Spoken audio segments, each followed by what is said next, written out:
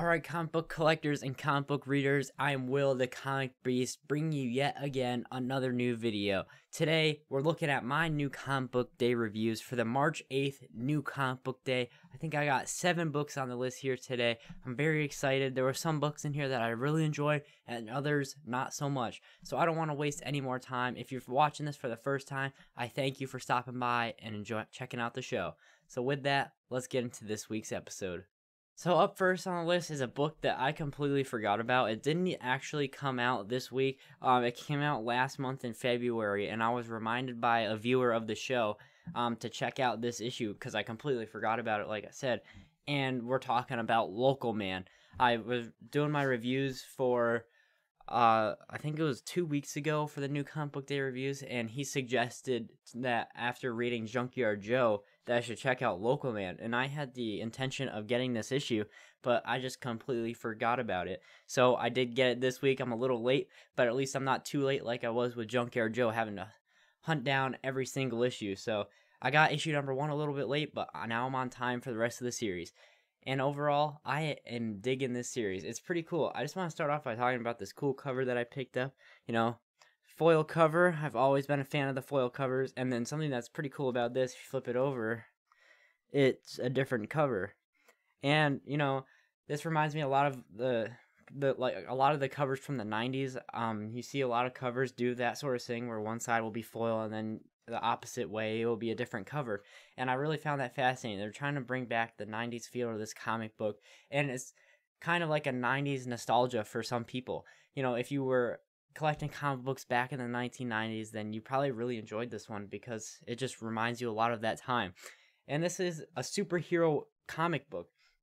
I really enjoyed this one. It's got the same writer from Stray Dogs, Tony Fleeces, and it was a solid read. You know, we see this main character. His name is Jack. He was once a superhero himself, and we're still trying to learn about everything that he's done. And he comes back to his hometown where everyone seems to only see disappointment when they look at him. So we're still trying to figure out why he does that. But in this issue, we do see a glimpse of his superhero powers that he does have and what he was once like. So it was a pretty solid first issue, and I'm definitely looking forward to the second one. And I really enjoyed the art inside this issue. I thought it was perfectly drawn, and the colors really popped on this. I really enjoyed it. Nothing bad to say. So up next on the list, we got Clear, issue number 1. This is by Scott Snyder and Francis Manapul. This is by Dark Horse, and I didn't know that this book was coming out, and I didn't even know what it was until I picked it up this week. So, you know, we got Scott Snyder writing it, and, you know, we see him do all the stuff on Batman, and we saw him do Nocterus, and this is way different from everything else he's done, other than the fact that it is a detective thing, so it probably is a little similar to Batman. But overall, I really dug it. It was a longer read, but I didn't mind it because I really enjoyed this issue. So this is set in the near future. I think it was set in 2052, and it introduces the idea that there are no longer like computers and technology as we know nowadays.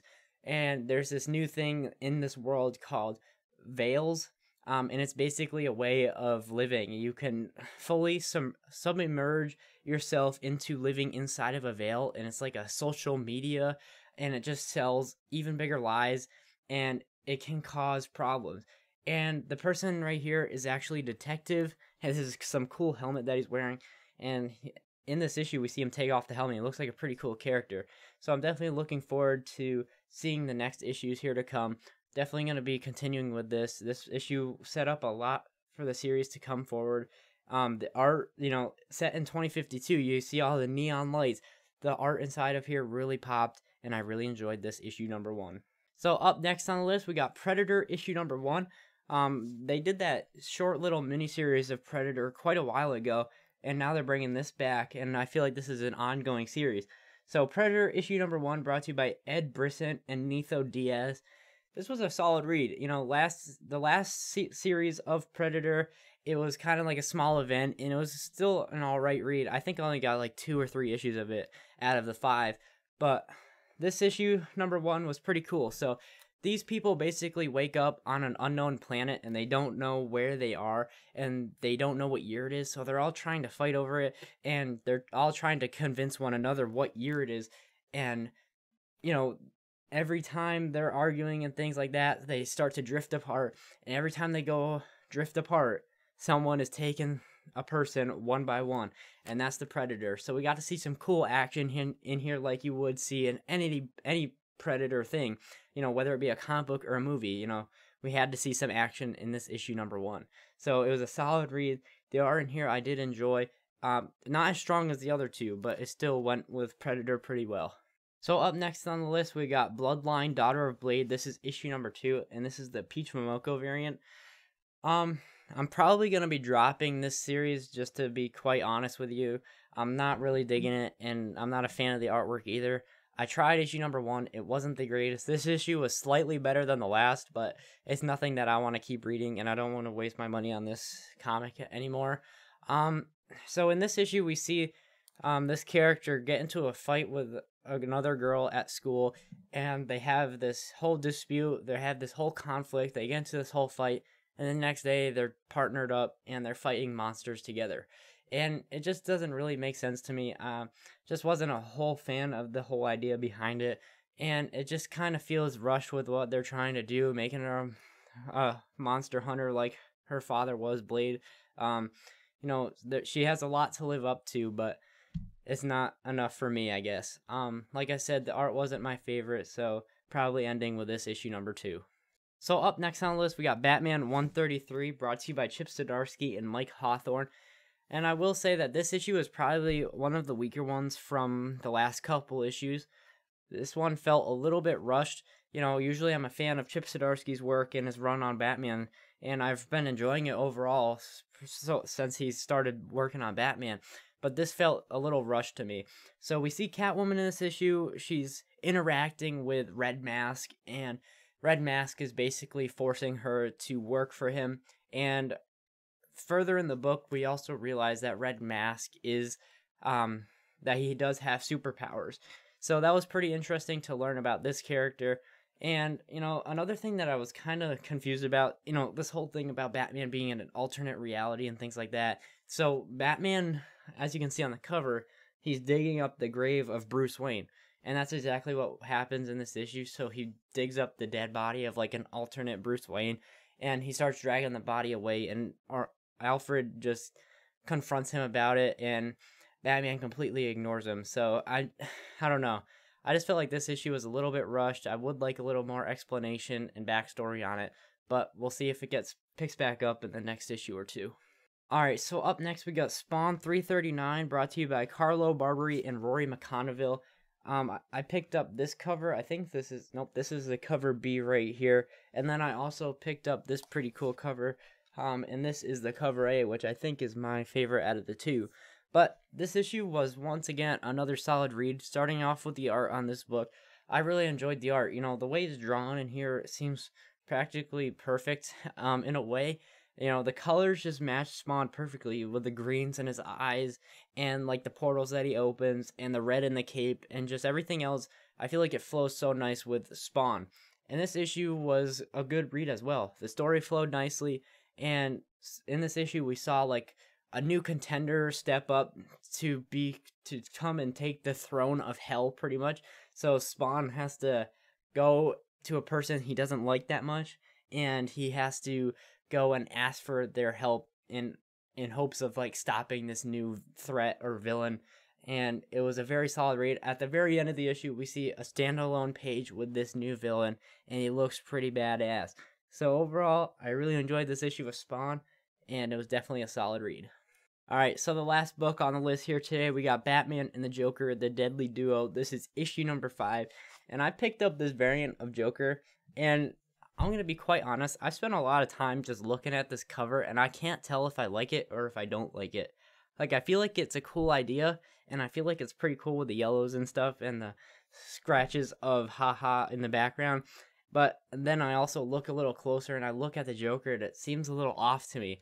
I don't know. Leave it in the comments below. What do you think of this cover? Do you like it or do you not like it? Because I'm stuck in the middle.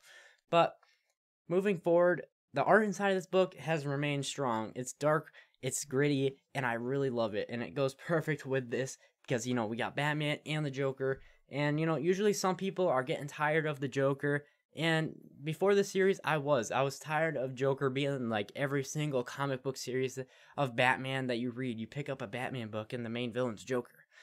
But in this issue, I really started to come around, and I've really started to enjoy the Joker yet again. He's an awesome character, and I just hope he doesn't get overused, but they're really making him something special in this issue.